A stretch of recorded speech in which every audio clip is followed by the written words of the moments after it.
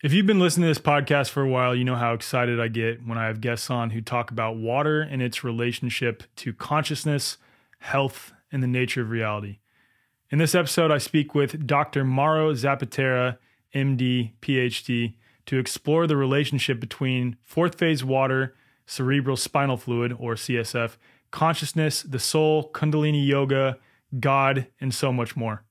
CSF is a fluid that surrounds and cushions the brain and spinal cord, playing a crucial role in their function.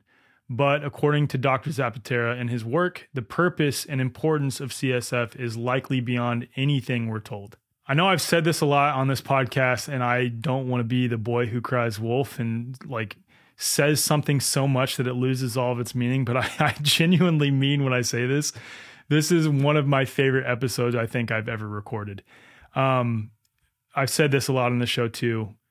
Anytime I say wow a ton, it's likely a good sign. And I found myself having to mute myself for the amount of times I was saying wow, so I wouldn't interrupt Dr. Zappaterra. But again, exploring water and its relationship to health and the nature of reality and everything just blows my mind. But this is taking it to another level because it is a mostly water-based substance that we're referring to, but it's something that is foundational to our health and likely foundational to our metaphysical health and connection to God, the creator. This conversation was incredible, incredible. So the first hour is just Dr. Zappaterra and I going back and forth with each other on all things related to cerebral spinal fluid, kind of covering his journey, getting into this space. And then the last hour is a presentation that he gave. So if you're listening to this on audio, you should be able to follow along pretty well, but I definitely recommend watching the video version, at least for the last hour, and you will be blown away by this conversation. Dr. Mauro Zappaterra obtained his MD and PhD from Harvard Medical School. He is board certified in physical medicine and rehabilitation with a focus on optimizing human performance, increasing awareness, and decreasing suffering.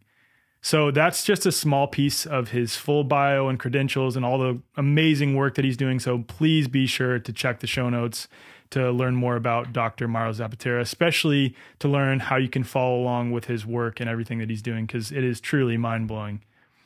Also, don't forget to join us April 5th through the 8th in Bandera, Texas for Confluence. It's just 45 minutes outside of San Antonio, so if you need to fly, you can fly in there.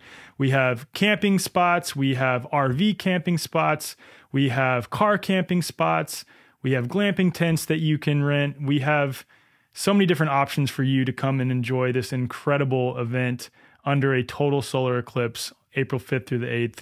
Eileen McCusick, Dr. Amanda Vollmer, Dr. Andy Kaufman, Mark Gober, Aaron Abke, Veda Austin, and so many of my favorite people will be there, both speaking and in attendance. It's an awesome event.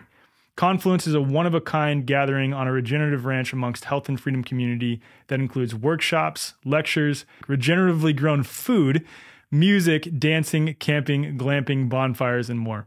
You can get your tickets in the show notes or just head to confluenceevent.com and enter code ZEC10 at checkout for 10% off. All right, enough of me talking. This episode is going to blow your mind. It's a long one. Please stick around because I promise you it is worth listening to the whole thing. If you've listened to or watched my other episodes with Lauren Lockman, Isabel Friend, you're familiar with Veda Austin's work, my conversation with Gerald Pollack, really anything related to the episodes I've done on water, or if you're just fascinated with the nature of reality and you haven't listened to those episodes, I promise you, you will love this one. It is an incredible conversation. So without further ado, here's the episode with Dr. Mauro Zappaterra. Listen to the language of the last 3.5 years. Lockdowns, travel restrictions, stay-at-home orders. This rhetoric, written by government agencies and corporate media, speaks to a clear intention, a concerted effort to keep us in place. Fortunately for us, a real grassroots movement, powered by real men and women, can never be stopped. Because mankind will always find the way forward. And this is where it all starts. With the Way Forward's new membership platform, you can connect with like-minded community and like-minded businesses near you by simply typing in your zip or postal code and setting a radius. We also have a marketplace featuring the best holistic health brands and products with deals you won't find anywhere else. And the best part is, you pay whatever you want to be a part of it. The way forward starts with a growing community coming together to share ideas, form local groups, and conduct business with like-minded men and women. Because if we're constantly being told what to do by so-called authorities, it's easy to feel helpless. But it's essential to know that we're not. Each of us has the power, and that power amplifies when we come together. There are many more health-conscious and sovereign-minded men and women than we realize, and this is where we all meet. Visit thewayforward.com to join virtually, connect locally, and pay whatever you want to be a part of it. This is the way forward.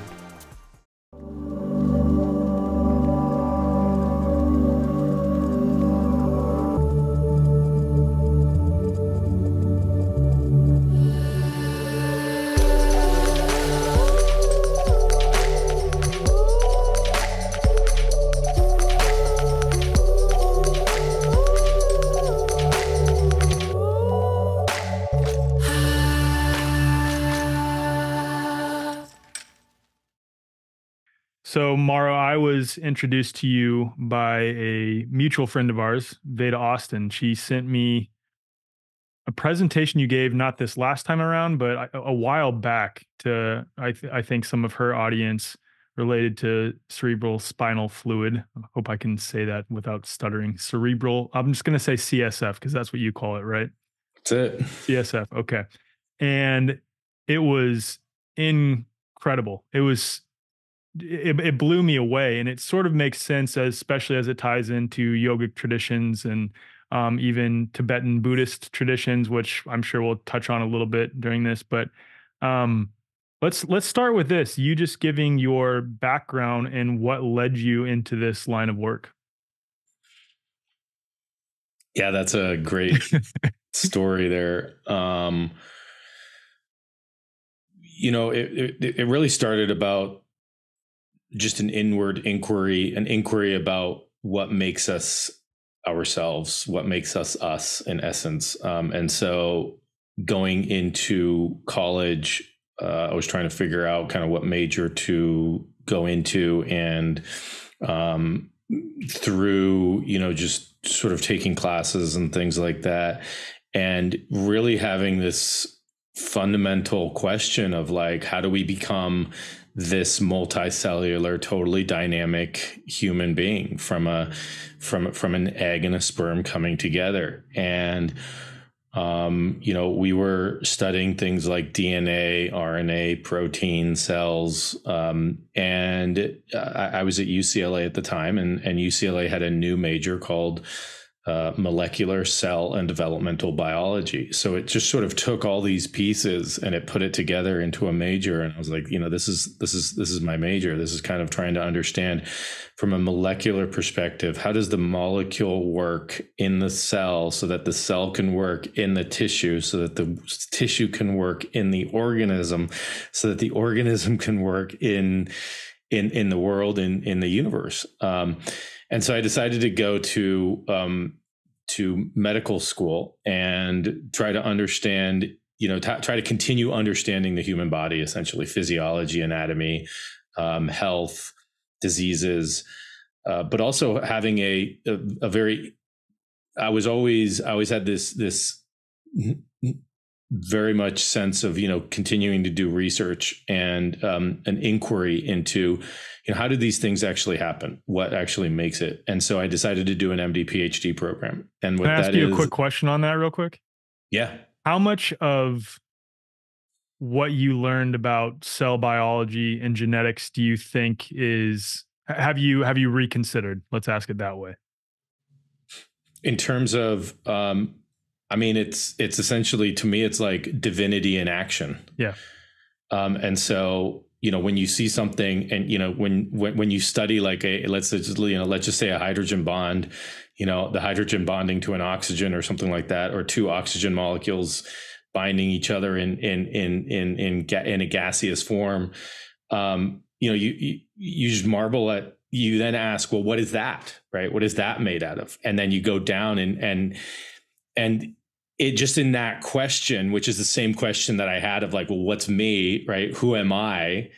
And I've got to ask, well, what am I? And I've even broken it down to, the number of elements that my body is made of, for instance, the proportion of each one, it's like, well, we're this much hydrogen, we're this much oxygen, we're this much nitrogen, but we're not just those individual like atoms put together. Those then become molecules, which then become a protein or some sort of, more higher ordered structure. But I'm also, that much nitrogen. And so there was always this play of, here I am, but what else am I? So I think it really informed me, because I think every time that I got to look through a microscope, there was always this incredible, really visceral sense of, this is absolutely amazing. And there's got to be, some sort of higher order here that's organizing. Yeah. What is animating this? What is animating these little things that I'm looking at is kind of your line of inquiry, I'd imagine. Exactly. How does this all of a sudden sort of, start? How does it all, how does, how does let's say an actin or a myosin molecule in the cell actually start to move? How do these vacuoles in the cell that we're studying get transported to the membrane and bind, and then know exactly when to go, where to go in that exact moment that you are needing your muscle to contract or whatever it might be, right? It's like, this is just like, you've got to stand back from that and just be like, okay, this is absolutely amazing. We can learn the mechanisms, but we continue to go, even in my own practice, it's sort of like asking the question, like I continue to go back, right? Like what, okay, it's moving, it's binding that, but what determined that movement prior? And there's always a point that I feel like we can get to. And then it's like, there's got to be something else here that we don't yet understand. And so that really informed, that was really informed me, was just this miraculousness, this miracle of all of us, of each being, of every cell, of every organism, of every molecule. And so, that already informed me of from a very visceral perspective. And even when you go back, when people say things like, all one, what does that really mean? You could take it from different perspectives. From a purely scientific perspective, however, it also makes sense. So, if you think of like, you're breathing in oxygen right now, right? You're breathing in oxygen. Let's just take oxygen, simple example. You're breathing in oxygen and breathing out carbon dioxide. Okay, that carbon dioxide then is going to go out, and it's probably going to, it might bind to a plant. Plant is then going to take that, go through photosynthesis, use the energy of that, and then spit out oxygen, right? But if you take that oxygen molecule, for instance, how many times do you think that oxygen molecule has been shared between people? And maybe like even fundamentally a part of people at some point. Exactly. Yeah. Fundamentally a part of somebody that then may have actually died or passed away, and the gas actually gets emitted from the dying process, and now you're breathing that oxygen molecule in, using it in, it's going to provide oxygen to your tissues or whatnot. A carbon molecule, right? That's the basis of organic chemistry. The carbon molecule is the basis of all of organic matter, in essence. So when you're eating anything, when you're consuming carbon molecules, okay, when you consume that carbon molecule, what happens? Well, you eat it. And now, right, whatever that thing is that you're eating, maybe that carbon molecule stays in your digestive tract and you eliminate it, and now it goes into waste. But maybe it actually gets absorbed into your body, and now that carbon molecule that used to be in the cow, chicken, vegetable, whatever it might be, is now actually building your muscle to make you stronger, or going into your neuron to build a new neuron. So that carbon molecule, right, and now I pass away, or we pass away, and I get cremated, and my ashes get dispersed in the ocean. and then a fish come and they nibble on the ashes. You could imagine this happening, right? And then you catch the fish 2 years later, and that fish has actually used my ashes to build itself and become bigger. So what are you actually eating? And so even from a very molecular perspective, it is all one. It's this constant cycle of creation, destruction, creation and destruction of being and non-being, manifest and unmanifest. And it's happening in the moment right now. There's a manifestation and unmanifestation, manifestation, unmanifestation. And so, from a perspective of all one, we could talk about consciousness, awareness. We could talk about all those things, but we could also talk about it from the perspective of biologically, we really are. Yeah. How many times have I shared a carbon molecule with you, for instance, that was once in you and now is in me? Is there any differentiation from the carbon perspective in that realm? Absolutely not. There is no, there's no difference in that. And so just kind of thinking about it on, on that level, and then even breaking it down, right, beyond the carbon, going down to the electron, the proton, the neutron level, and then even beyond that. So the sort of the inward inquiry process that I use now is sort of this breakdown process, right? Who are you? Okay, well, I think I'm this hand that's, working right now. Okay. And what's that? What makes that? And so I think because I studied so much from the molecular and cellular perspective, that I have a very visual sense of I can go into my hand and sort of visualize the cells, and then I can go into the cells and visualize the individual organelles in the cell. And then I can break that down into the individual molecules that are making up the organelles, and then the individual atoms that are making up the molecules. And you just kind of keep on going back to well, if I'm not that, well, what am I? So I think it was absolutely instrumental in informing me. And that's why I teach it from a pictorial perspective, to see things, when I guide people into, for instance, the ventricles or the cerebral spinal fluid in the middle of our brain. I like people to see the images of it. I like people to get that sense of what it actually looks like, because from my experience, the more understanding I had about something, the easier it was to navigate that structure in even the energetic realm, let's say. So I had a fundamental understanding of what a cell looked like, right? I had seen it under the microscope. I had manipulated them in the lab.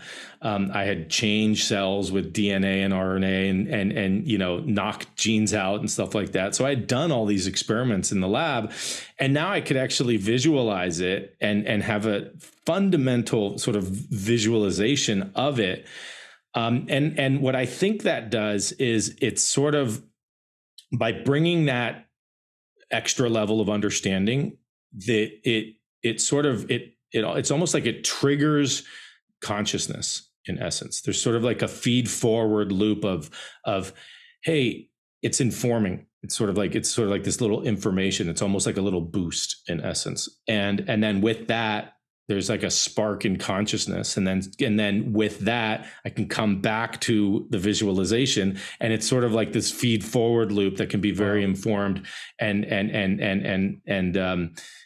really help in terms of guiding or, resourcing and things like that. So yes, absolutely. I think you're spot on in terms of, how much it actually informed, and how much, the knowledge of embryology helped inform the understanding of the brain. And then how much how much our neuroanatomy classes helped me understand, even when I was just getting a session, where I was always in this process of sort of inward inquiry of well, what's going on right now, right? Almost like we're our own scientists. And I do encourage people to sort of, to ask these questions, right? Like, what's happening? Where is that happening to me? What's the sensation that I notice? And because of my background in, going to medical school, I had a pretty good understanding of the anatomy.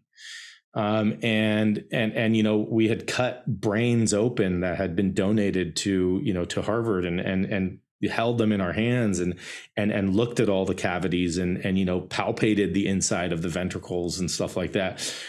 So there was a sense of like, there's a very sensorial perspective that I had going into it. I didn't know this. It's not like I planned this, right? So it's not like I'm like, oh, you know, I'm going to get this and I'm going to do this meditation. This was just like, here are all these things, but like, you know, set up, you know, let's say orchestrated divinely by the universe. And then it was like, okay, now, because you're the skeptic and all this stuff, which I was, you know, now we're going to open you up to this other world. And I was sort of prepared for it, I guess. Wow. Yeah. I just wonder how other, scientists and just, I guess, people who work in a lab setting, uh, see what you've seen and see something being animated in such an intricate and almost beyond what we can comprehend, a manner that's beyond what we can comprehend with our minds, and like think that there isn't any creative force animating through all of us. Because like as you're sharing all of this right now, and this happens oftentimes when I think, like really think deeply about the idea that God has always been, I get this feeling in my chest and in my stomach that is like a whoa, just a very powerful like whoa. I'm touching something here that is beyond my physical comprehension, that I know to be true, that is just really impacting me in sort of my heart, right? And is that the same experience that you have when you've, you know, done these experiments? Totally. And at first, you know, I got to be honest with you, I would not go into the experience. I would shun it. I would suppress it. I would suppress that felt sense. I was scared of it. I didn't know what it was, and so it was like, oh, you know, there's something arising in my heart. So, you know, okay, let me start thinking about something else quickly, or let me get up and go Let me get a stay cup in of my coffee. analytical mind state. Exactly. And so what I had to do is actually, I literally remember the one day where, you know, I was walking to the bus to go down to Harvard, and where I was feeling that sense again. It was coming up, and it was almost as if my heart was just gonna explode. It was like gonna connect with everything. And I'd always suppressed it. It was like this expansion was occurring, and I'd always suppress it. I'd always close it off. I'd always look at something else, or, you know, put my hand in, I don't know, you know, like jiggle my keys or coins or something, you know, try to make some sound, or, you know, call my friend or something. And I vividly remember the day that I just said, you know, hey, just let it be, you know, just let it spread. And it was like this warm blanket, you know, it was 15 degrees outside in Boston, walking to the bus, and it was like this warm blanket that all of a sudden, you know, was placed over me. And it's never stopped. And so that's pretty, you know, from a personal perspective, that's pretty huge. And just like you said, there's this knowing that is so deep and so powerful. That's not anything that you get from reading books or anything like that. It's like, it's just this knowing, and there's nothing, you know, you can have discussions about it. It's sometimes ineffable. It's difficult to put words to it. But you just know it. Right. And that's pretty powerful. And there's no, like, I don't have to there's no need to like convince you. I'm not like trying to like, you know, win an argument or lose an argument, or it's sort of like, look, you know, like, go on and keep living. But I would have to say, I have a number of friends who are scientists. I believe that the majority of scientists actually do feel that, that they do feel that there is some sort of sense of greaterness. The way that our society is put, and the way that research is done in the United States and pretty much in the whole world is, at least at the university level, there are some private institutions that are trying to kind of get out of this model, but everything is so grant based, and Totally. you need to get your grants, you need to get your money, and at the end of the day, there is a sense of like, a reductionist perspective, Totally. and that's almost necessary because it's the easiest way to interpret things. What's the one molecule that's creating this, and we went through that as well in terms of when we were studying the cerebral spinal fluid. Everybody was like, well, you just analyze this great fluid and it's so comprehensive and stuff, but what's the one molecule that's like doing something? I'm like, you guys are crazy. Like, it's not one molecule, but we had to find the one molecule, or one molecule that we could study, that we could follow, that we could manipulate, that one thing.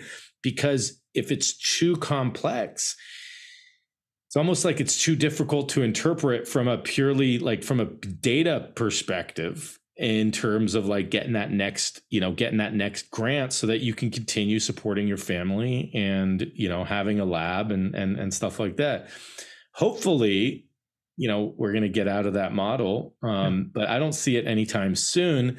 I do see it more coming from like the private side of things, where more and more people are getting interested in this, and people that have significant amounts of money can fund research that is less reductionist and more I know holistic. various projects going on related to that. And I think a lot of these people who are behind these projects are operating from the position, which is the same position that I take, in that you mentioned reductionism. It's reductionism absent of the understanding of what you and I are talking about, of there's some sort of greater animatory, if animatory is a word, animating spirit behind all of this. I think I just made that up. But also the understanding that what's done in vitro, especially as you continue breaking things down, contains many unproven assumptions that we sort of are forced to overlook regarding what happens in a complex biological, physical, chemical, emotional, spiritual, electric being that is one, just infinitely complex system. So what's done in vitro, trying to make assertions regarding what happens in vivo, I think that's the sort of slippery slope. And then, of course, funding from special interests and pushing people in certain directions. I'm speaking your language and everything that you already know, but I'm just sharing that for the audience. But I think we're at the precipice of just something much more beautiful when it comes to science and the way science is done. And it's going to be some time before we get to that point, but we're on the precipice. We're almost there. I think people like Gerald Pollack, who I'm sure you're familiar with, and his work, are acting as the bridge, so to speak. No pun intended there, because that's what we're going to get into here. But acting as the bridge to show how beautiful science can be, and how many of these sort of accepted paradigms in science still need to be fundamentally questioned. Like even bringing in fourth phase water as it pertains to cellular biology. Like what is the mechanism of action there? Are our cells largely comprised of fourth phase water? So, it's some of those things that are, again, we're just on the precipice, and I know I'm rambling on here, but okay, I want to back up now to your embryonic research as it pertains to CSF, cerebral spinal fluid, and what led you to that. And then I think I'd like you to share one of the presentations so we can have some cool visuals for those who are watching on video. And for those who are listening on audio, I'll make sure that Mauro is filling in the gaps and sort of narrating as best as he can too. Yeah. So my wife and I we decided to, she helped me decide to take some time off of medical school and to kind of go investigate these more kind of holistic healing modalities that were present. And so we went out to Santa Fe and we studied at the New Mexico Academy of Healing Arts.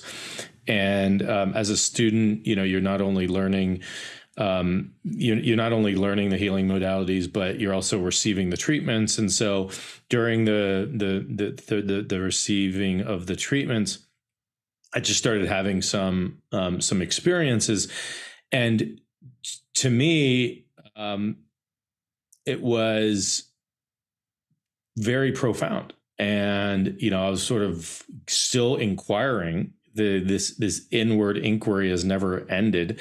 And so if you imagine, right, you're getting a treatment, you're on like a massage table or something like that, you're getting a treatment and you're just noticing different things shifting in your body or different movements or different sensations and stuff.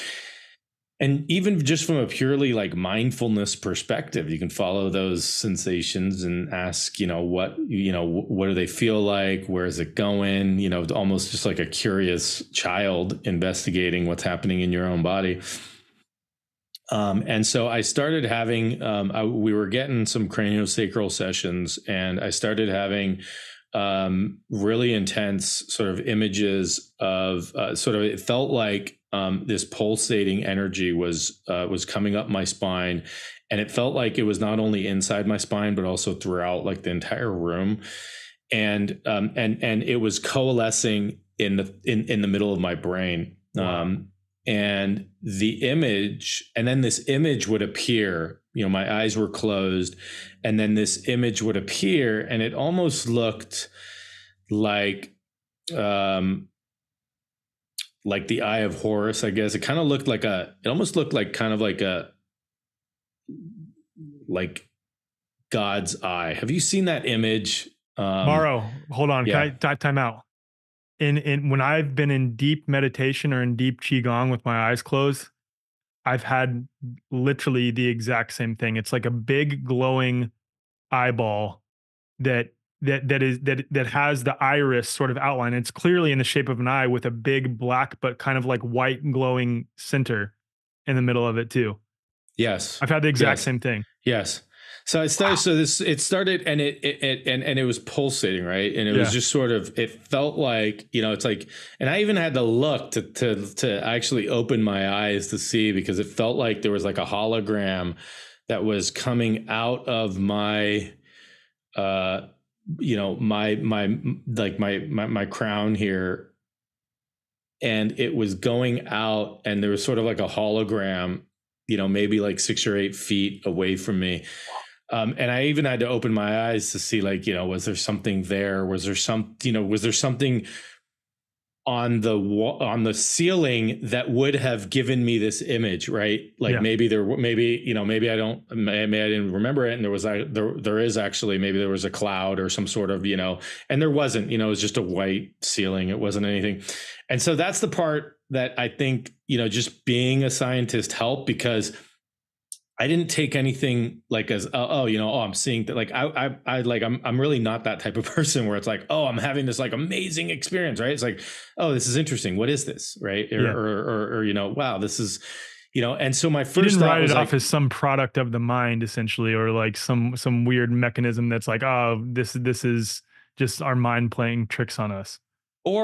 Exactly. Or like I'm this like advanced spiritual being that's having this spiritual experience, or anything like that. It was like, oh, this is interesting. This is what I'm seeing. If I could draw it, this is what it'd be like.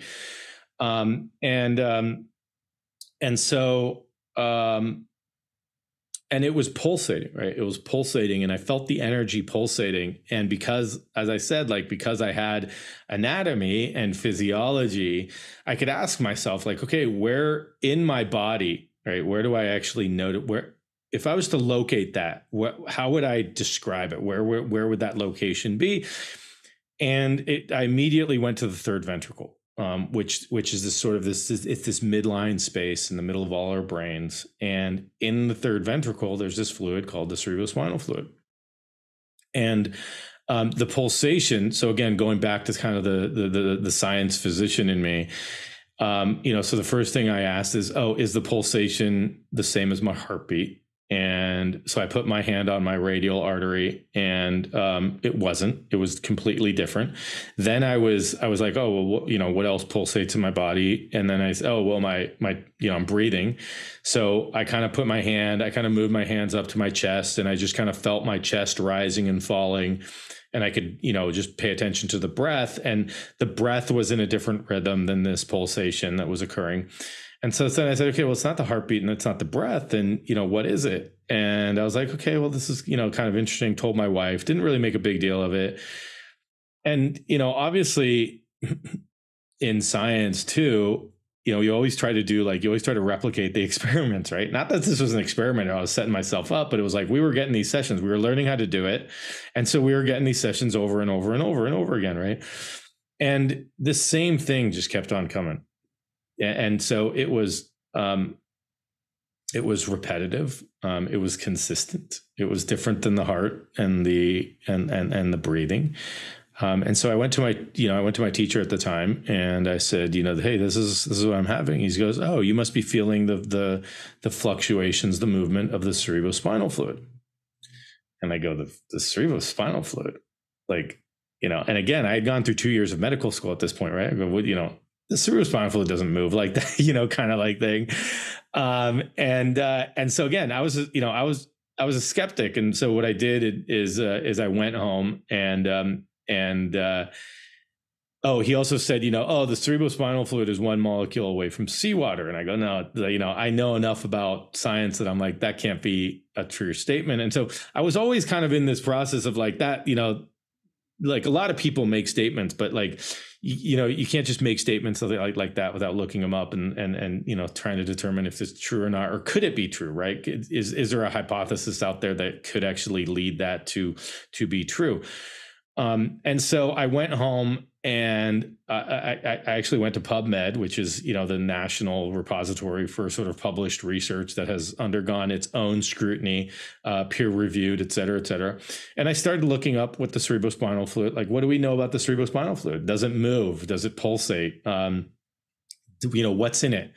And I quickly sort of confirmed my, it's not 1 molecule away from seawater. That was okay. All right. But does it move? And then, what does it do? And we had always been taught, right, that it's essentially like this fluid in the middle of fluid in the middle of your brain, on the outside of the brain. And it's mostly providing buoyancy to the brain. It's mostly providing, like if you get hit, for instance, it's a nice shock absorber. And it was providing some nutrients, like it was it was kind of a liquid medium that your brain was sitting in. Fantastic. And just continuing to get these sessions, I was like, there's something going on in this cerebrospinal fluid that we don't yet understand. And so that was kind of a huge kind of switch for me, because I'd finished 2 years of medical school, and I was entering my PhD years. And at Harvard, you're doing a full-fledged PhD, and you have to come up with your own dissertation. And so anytime that you see an area of research that seems like it's an open field ahead of you, like, wow, we really don't know much about this fluid, it's sort of like a holy grail in essence. Like, you could go, there's so many questions to ask that it just seemed like, wow, this could actually be a really cool thesis project for me. And so I came back to Harvard. We finished at Santa Fe, and I came back to Harvard with my now wife, and I decided to try to find a lab that may have been open to sort of investigating the role of the fluid. And the thing about it that was sort of a big perceptual shift is, whenever you grow a cell in tissue culture or like in a petri dish, you need fluid in that cell, on that cell, to give it nutrients, to give it growth factors, to give it, the things to keep it alive and stuff like that. And it just became very clear to me that the cerebrospinal fluid was this endogenous media that our brains were growing in. And when you look at embryologically, our brain is like 1 or 2 cell layers thick. And on the inside is just this huge cavity of fluid that's bathing all these cells. And so you've got to think, right? We always focused on the cells themselves because that's kind of what we give, that's what we give power to, right? What do you see? Well, you see the physical, right? You see the cell, you see the brain. So you're going to study the brain.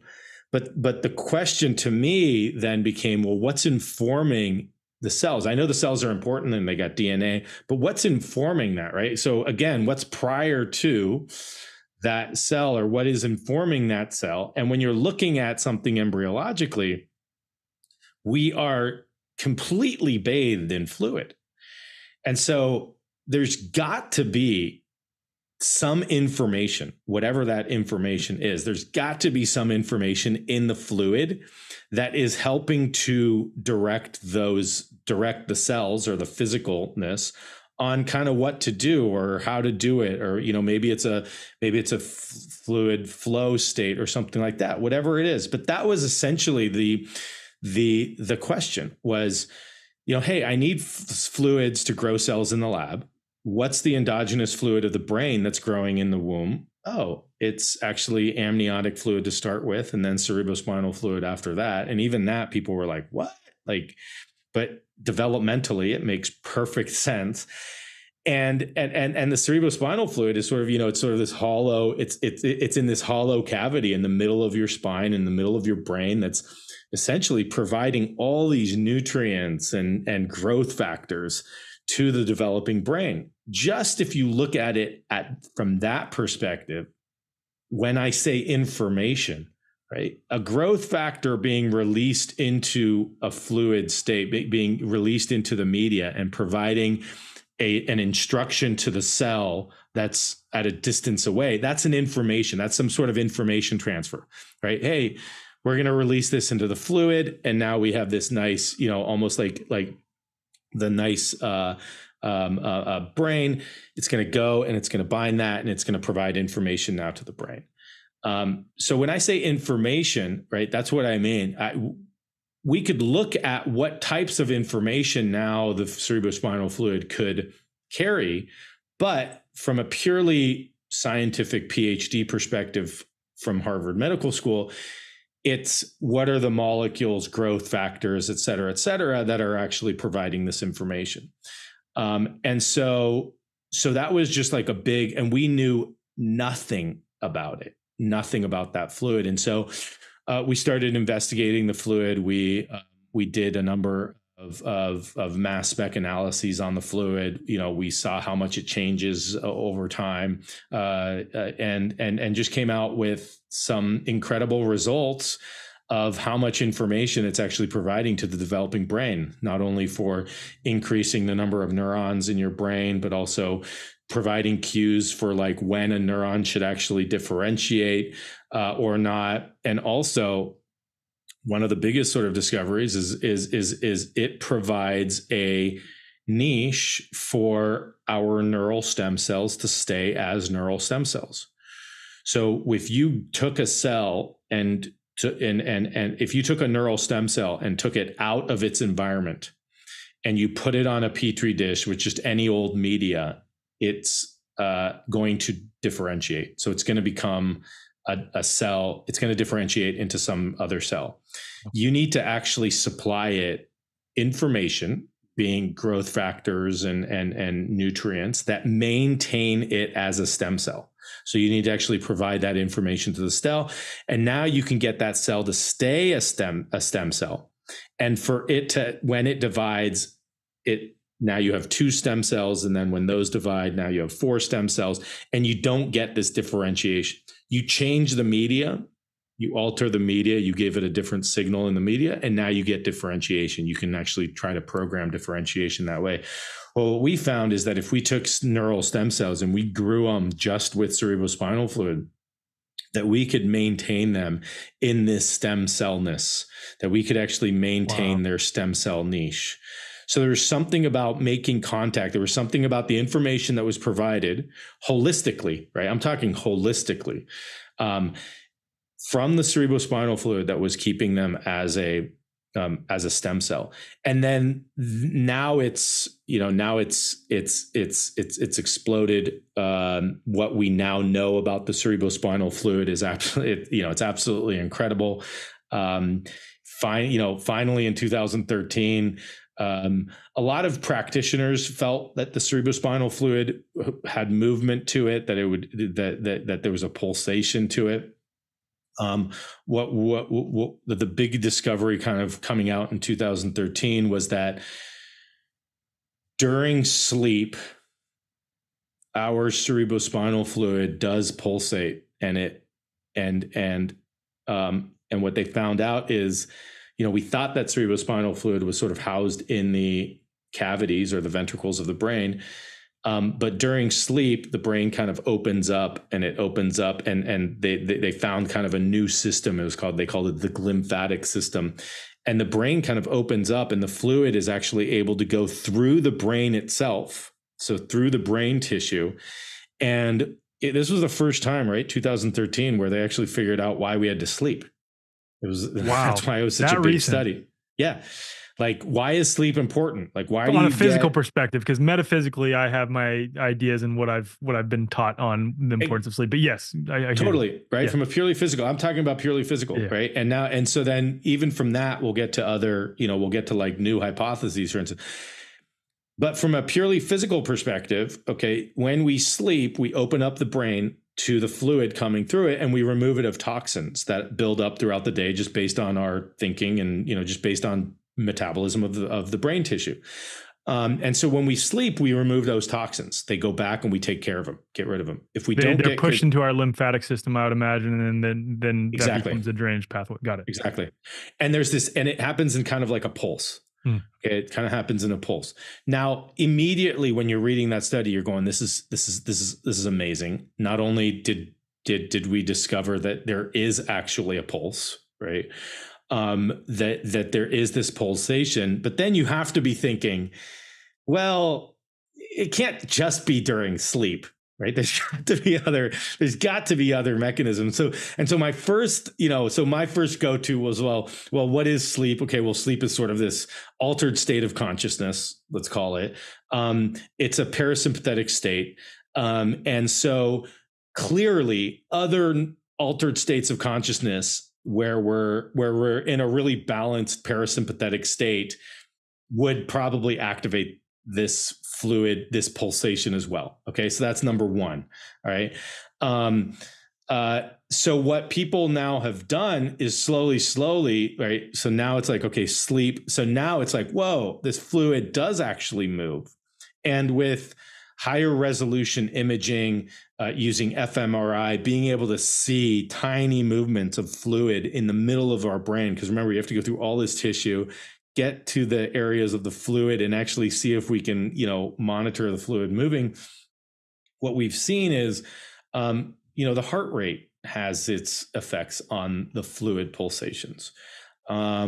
Breathing has effects on fluid pulsations. So they did incredible studies when you take a breath in, you are bringing cerebrospinal fluid up all the way up from your sacrum to your third ventricle in the middle of your brain. Okay. When we exhale, we're kind of pushing that fluid a little bit down from our like mid thoracic area down to our sacrum. Okay. So now you're connecting. Oh, wow. So there's fluid movement with the breath, right? So now you're connecting. Well, does that have any implications on any of these breathwork practices? That's what I was just about to say with respect to like Kundalini Yoga or literally any breath work. Qigong, I do a Qigong based breath work. Like, wow. So in that inspiration, right, when you're just collecting all that energy, right, and bringing it in, imagine like you're bringing all this fluid and it's coming into your third ventricle. All right. And if you're in a parasympathetic state, it's likely that the lymphatic system is open. And now it's actually not only going into the third ventricle, but it's also going into the brain, and it's cleaning out all the areas of the brain, but it's also bringing whatever information the cerebrospinal fluid is able to house and carry. Okay. So not only is it bringing those growth factors, molecules, hormones from a purely scientific perspective, but now we're breathing in a very rhythmic fashion. Okay. Our heart rate is synergized with our breathing because we know that the heart rate couples with our breath, right? What sounds, what resonances, what other resonances are we being exposed to that is also affecting the movement of the fluid? Okay, so now, right? So now it's like, oh wow, so the breath changes. We can take deep diaphragmatic breaths and actually see this fluid going into the third ventricle, and it's like a pulsatile flow into the third ventricle, right? Create any cavity and make a little pulsatile flow and have a rhythm to it, right? Now you've got like an internal drum, right? Boom, boom, boom. Right. Now, how is that fluid then, the dynamics of that fluid and how it's flowing? Now I'm just talking about information flow, right? Could you imagine that the flowing of a fluid could actually provide information? I mean, now with the work of Gilbert Ling, Veda Austin, Gerald Pollack, and Masaru Emoto, I would say absolutely. It's Uh, yeah. totally. I bet when Right. you came across their work, you're like, oh my God, this is all coming together This is now. all it's all coming to, it just makes perfect sense. Yeah. And so we haven't got to that, that's a real subtle information transfer. Again, going back to, finding a molecule, removing that molecule, seeing what it does, much easier than trying to see, how fluid fluctuations can actually affect the information that the brain is receiving. But we know, for instance, so then, from a scientific perspective, it's like, wow, well, how does, scientifically, mechanically, how does information get transferred to the physical matter? Well, it gets transferred through receptors. And so if we find those receptors, okay, on the wall of the ventricle, which is the wall that's bathing the fluid, the wall that the fluid is bathing, then could we say that, well, if we find those receptors, then we can interpret that information then is being transferred. So we know that we have growth factors, right? And we know that we have growth factor receptors.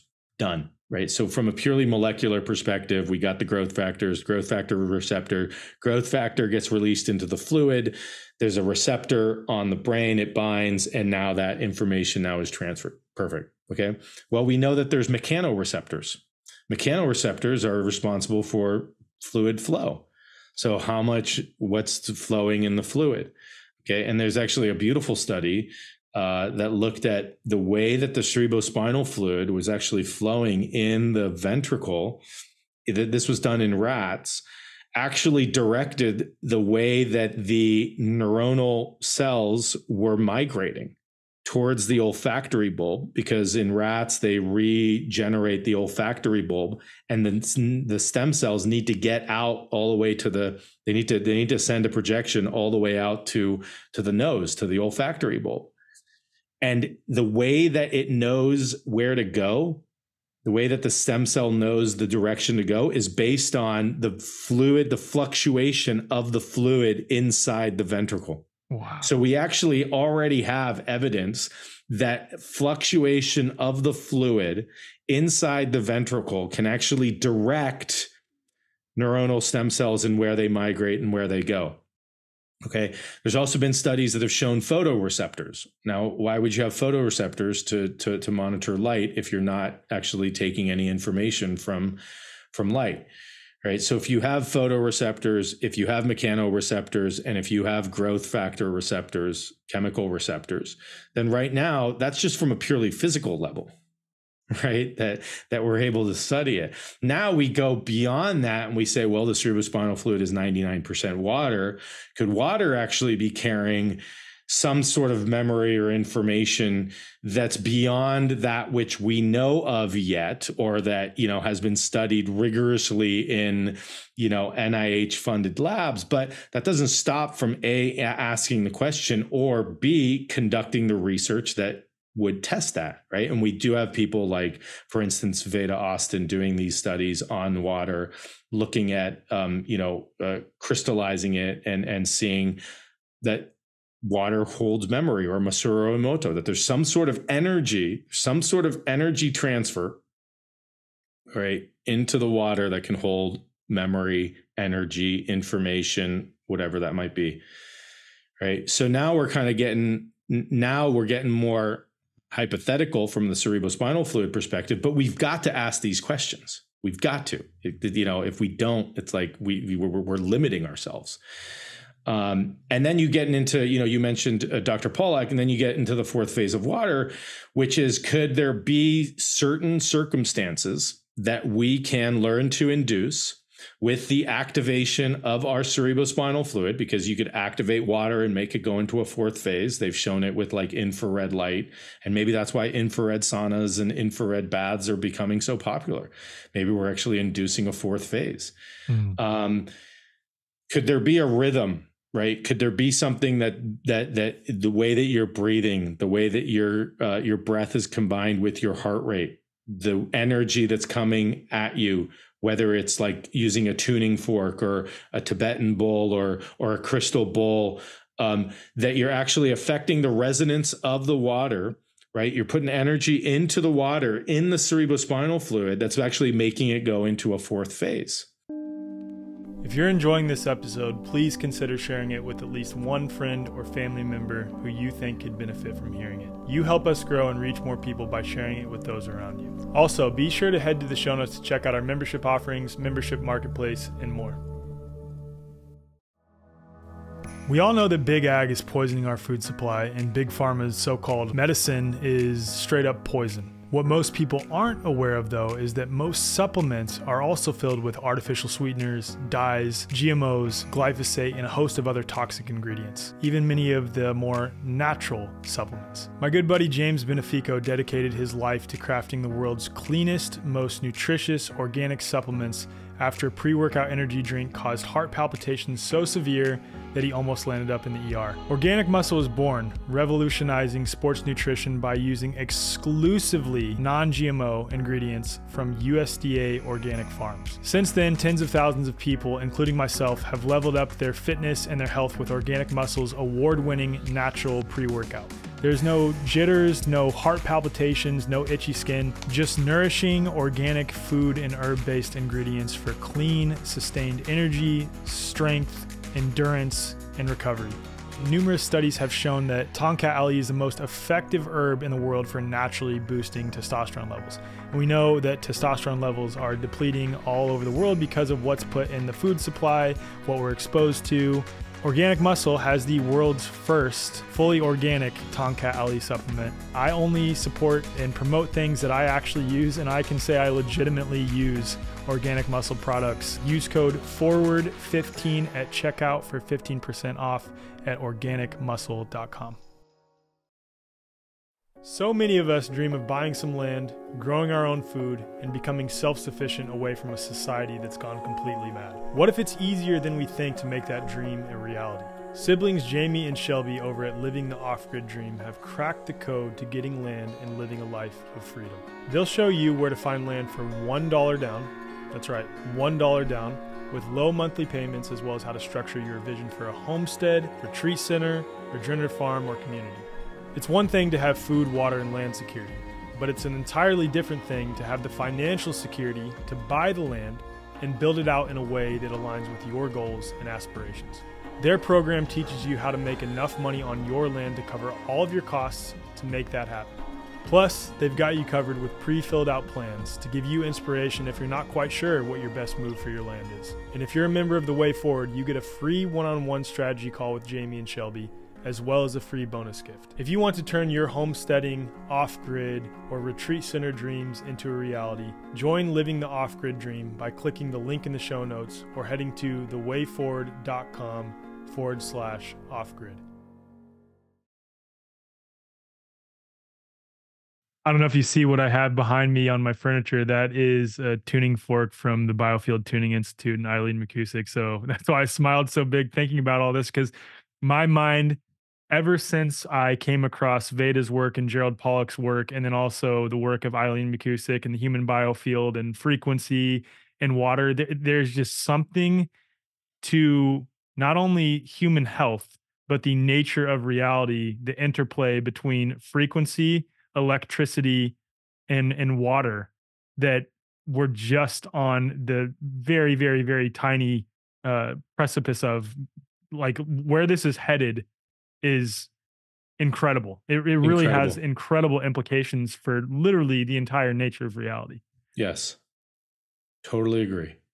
Let's do this, Mara, if you don't mind. Let's pull up the presentation. Which one, based on what you know about your two presentations, either the first one that you showed me or the third one that you gave to Veda's group?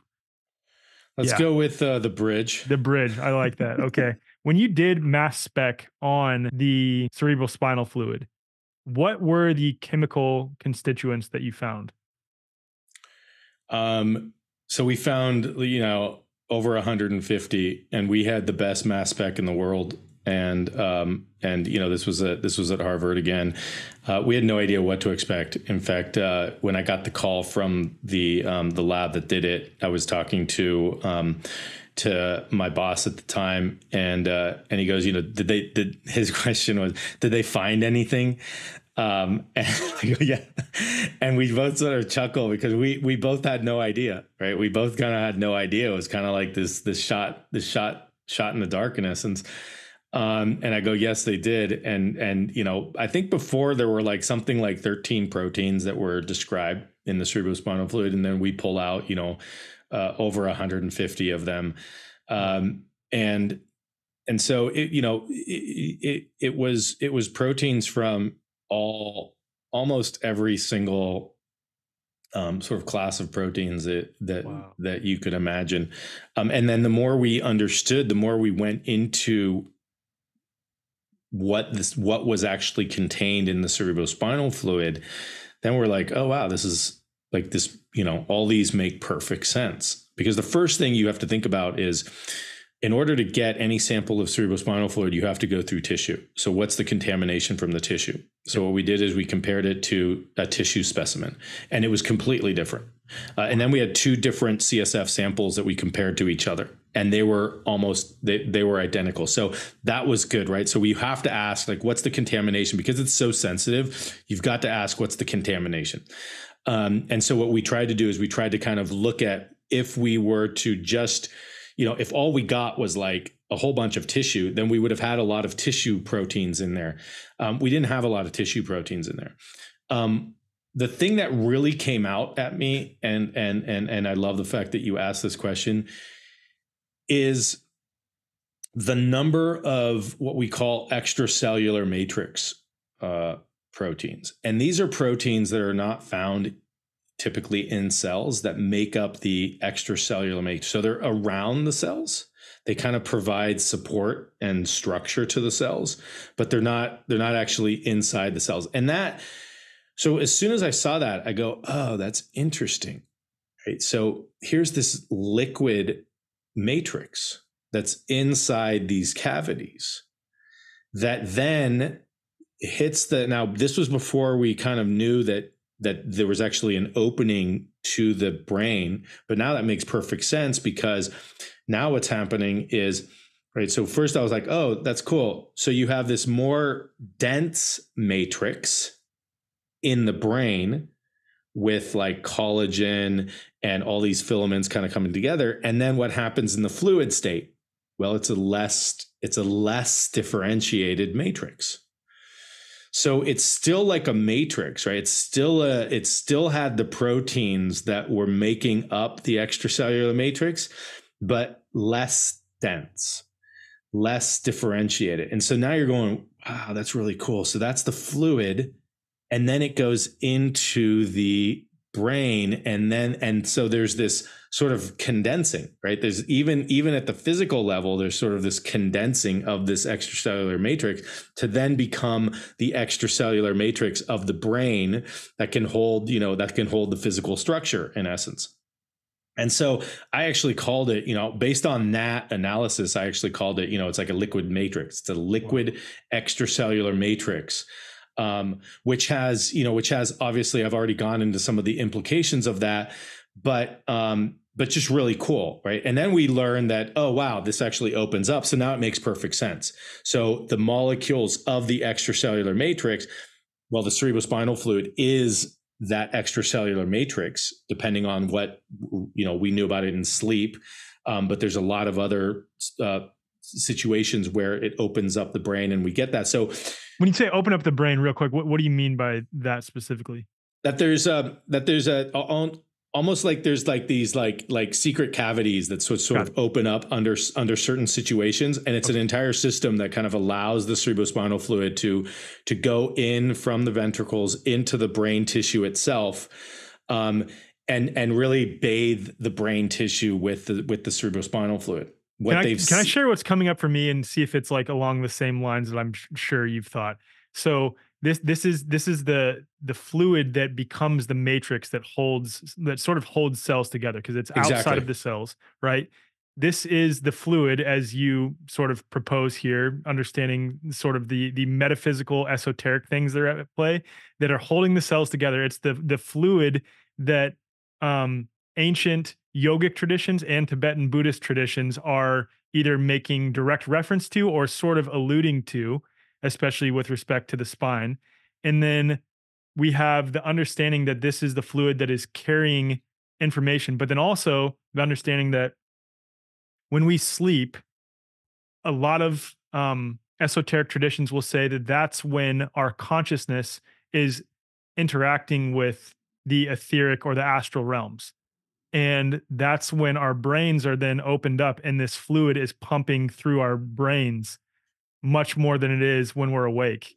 I'm sure you've thought of all that, but I'm just kind of like revisiting these things and are trying to articulate them for people watching and listening, getting their wheels spinning, because mine are spinning all over the place right now on the implications of this. It is incredible.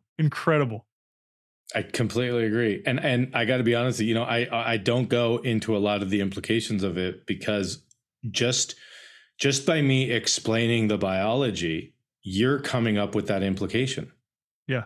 Okay. So that to me is even more powerful than me giving you that implication. Is you're just listening to the biology of how this is working, Okay, well, I open up this and this goes in. Wait a second. This has been referred to in this, and you're making those connections for yourself. Yeah. Right. That to me is much more powerful than me being like, and there's this text and there's this and this could be it and this could be it. So that is sort of like that exploration. And now you can go and be like, wow, okay, let me just take this as fact, right? There's a fluid in the middle of our brain that is bathing the inside of our brain, the outside of our brain, that under certain conditions, our brain tissue opens up, allows this fluid to kind of flow through. It goes all the way down the center of our spinal cord. It bathes the outside of our spinal cord, and it goes all the way down to our sacrum. Whoa. Okay, just that, right? I didn't say anything else, but now just that. Okay. Yeah. Now, and this is where it's fun, where it's sort of like, hey, that's fact. That's what we know. Now, right? What are the studies then that need to be done? Because they're going to be, studies are going to continue. We're going to try to figure out how this fluid needs to move. The next studies are, we're going to move this fluid. We're going to activate this fluid. And can we actually decrease cognitive impairment? Because now there's a new hypothesis, essentially, that cognitive impairment is due to inflammation, and that if we're not sleeping properly or not getting enough parasympathetic rest, that the fluid is stagnant and it's not clearing out. And so therefore toxins are building up. That's the next hypothesis. So now we're activating the fluid. So people are, the new studies coming out are not only different breath techniques that are activating the fluid, but they just showed that ultrasound, so directed ultrasound to the brain can activate the fluid in terms of movement. They showed that strobe lights, so like a repetitive, photo sort of light sequence, can activate it. So what we're going to see is, coming down the future, we're actually going to see, and we're already doing it, where we're teaching people how to breathe properly. We're teaching people how to get into a parasympathetic state. But you're going to start seeing, like goggles and other things that, and there might be infrared light coming out, whatever it is.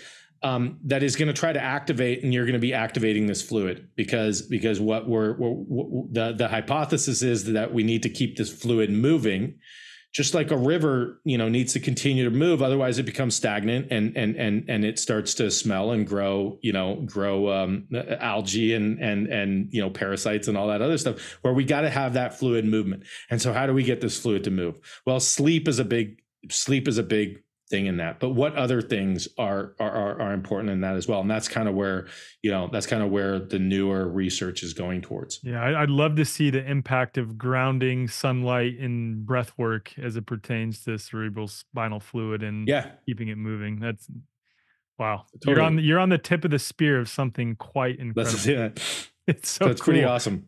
Are you just smiling all the time? Because I would imagine I would be just like, oh my God. Like, my cheeks would probably get hurt with how much I'm smiling with the discoveries you're making. It's so cool. All right, let's jump into the presentation, because we've already been going for an hour and I want to be respectful of your time. Okay. So let me share my screen now. So I do call it, the cerebrospinal fluid water in the bridge. And if you could narrate really well for those who are just listening to this episode. I will try my best. Yeah, try your best. That's all good. Yeah. So, just calling it water and connecting it to the water, connecting it to the bridge. This is my experience. You may have your own experience, but the majority of people who kind of bring awareness to the cerebrospinal fluid get this sense as it is a bridge from, we call it, whether we call it the infinite to the finite, or the unmanifest to the manifest, or the spirit to the body, whichever one you want to kind of relate with. But there's this bridge, this conduit, this path. And so that's where that's what that essentially comes from. And so just looking at some of these images here, that there's this, there's always sort of a condensation of energy, it seems like, from like the universe, from this external to some place in the brain, that someplace in the head, that there's sort of like a vortex or some sort of sense of coalescing. And this is exactly a visceral experience that I had while I was getting craniosacral therapy. And so, just asking, do these images have any relevance to you, to us, to our physical manifestation? And then how, why I relate this to the cerebrospinal fluid in essence. I love this quote by Yogananda. The consciousness enters the body by way of the brain and spine. The fact remains we can never know anything except through the medium of the senses, so long as the life force remains trapped in the body. There is a way out forever. It is for the life force to merge with the cosmic energy. So there's this sort of merging, right? So there's this cosmic energy and the life force, for the consciousness to merge in the infinite. So again, this sense of unmanifest, manifest, infinite, finite. The way to accomplish this end is to withdraw the life forces from the senses and center it in the spine. So again, the way that I see this is sort of the senses, what he's referring to, in my opinion, is our attention. Mm-hmm. Okay, what our attention is paying attention to. And a lot of times what our attention is paying attention to is everything that's external. We're looking, we're hearing, we're listening, we're touching, we're feeling, et cetera, et cetera. And so this is, again, that bring it within, bring it inside, focus that attention in. And he specifically says, center it on the spine.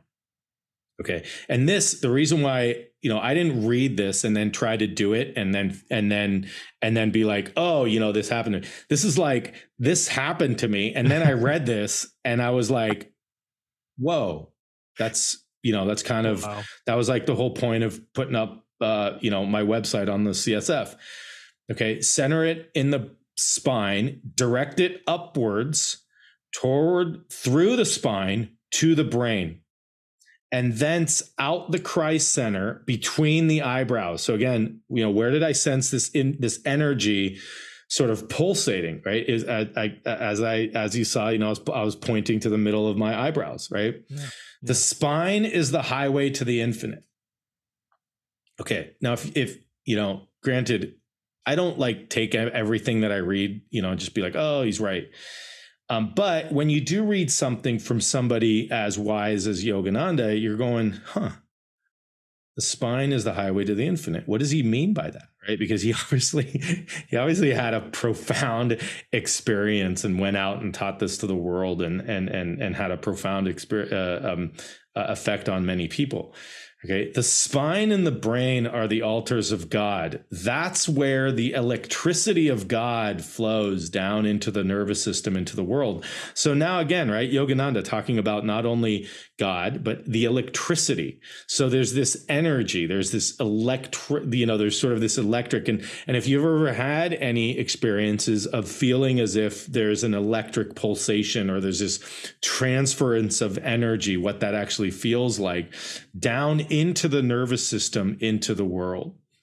And the searchlights of your senses are turned outwards. But when you will reverse the searchlights, so again, you're reversing this, the searchlights being our attention through Kriya Yoga, and be concentrated in the spine, you will behold the maker. That's what self-realization teaches, the technique of meditation, recharging the body battery with cosmic energy. So again, electricity, God, body battery, cosmic energy, right? This is all related to me. This is all related to fluid movements, to the electrical transmission of cosmic consciousness through this sort of maybe electrical medium into the fluids, and then from the fluids into the whole physical body. What is so cool about what you do is you take what's happening from a biophysical perspective with your knowledge of the human body, and you contextualize it with all this. So I mean, you're like the perfect bridge itself between you're the perfect spokesperson rather for the bridge, I guess. Having dabbled in both worlds yourself. There you go. No, I appreciate that. And then again, he says, for it is not a creed or a dogma. And again, it's like, I have nothing to win or lose here. It's like, I don't make any money from any of this stuff or anything like that. But a science of soul and spirit. And that's, to me, that's really what it is how can we start to shift that focus and study the soul, study the spirit? What is happening in this transference of cosmic consciousness to the body, right? How do we even think about creating the machines or the diagnostic or whatever, the imaging that's necessary? How are we thinking about going to the next level and seeing, because before x-rays existed, people didn't even think that we could see inside and then x-rays came, and then CT scans came, and then MRIs came, and now MRIs are being, so to me, it's like, how are we advancing the science of the soul and the spirit? How the soul descended from the cosmic consciousness into the earth and the body and the senses is the purpose of this work.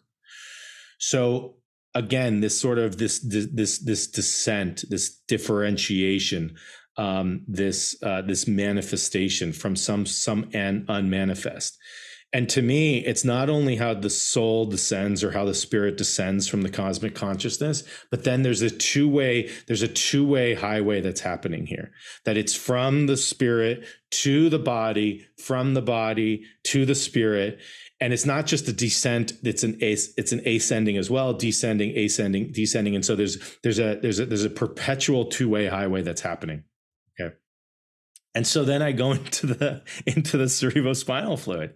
And so, and so I've already tried to explain, a little bit how I'm seeing the fluid really being that electrical, if you drop a bolt of electricity in the fluid, it's going to travel, boom. And it's going to travel faster than it's going to travel through bone or any sort of dense tissue or anything like that. And so the fluid, being the cerebrospinal fluid, now the spine and the brain, the altars of God, creating this electrical. Well, it's just the anatomy is there for us, and it's the hollow vesicles. So in the middle of your brain, you have these fluid-filled cavities, which you can see here. They're called the ventricles.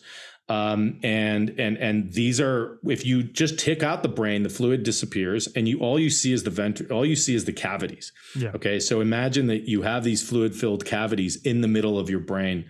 And And what's neat is there's a cavity right in the middle, sort of, if you were to take it, from the middle of your eyebrows and sort of straight back and over your, the tops of your earlobes, let's say, and go straight in, that it right there, it's called the third ventricle. And the third ventricle is a perfect midline space. And I call this the third eye, or the eye of the soul. Some people call it, excuse me, some people call it the cave of Brahman, the mystical palace, crystal palace. Is it true that they've discovered rods and cones in the pineal gland? I'm not sure about that. They have discovered what's called piezoelectric crystals. In it, which with sheer stress or so it's activated by stress, like shearing it, that the crystal actually emits light. And that's incredible to think about the implications of like something like quartz crystal, which we know are used in all of our technology devices. Exactly. To receive frequencies, specifically receive and transmit frequencies. Exactly. Yeah.